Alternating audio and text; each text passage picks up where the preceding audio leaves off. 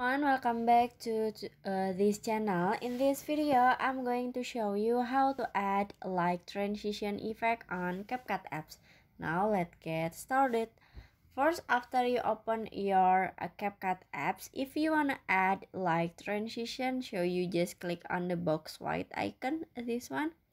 You just click on it, and then in here you can click on a social media. Click on it. And then in here you can swipe until you can see like. This is the light transition effect on CapCut, so you just click on it.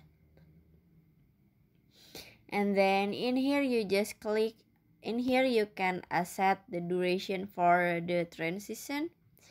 This one you can swipe left or right like this for the transition,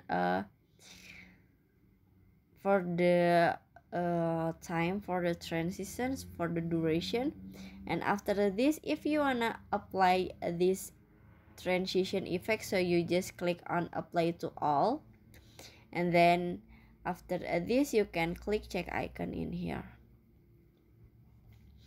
and finish. So that how to add a light transition effect on CapCut apps. I hope you found this video to be helpful. If you enjoy with the content, please consider like, comment, and subscribe down below. Bye bye.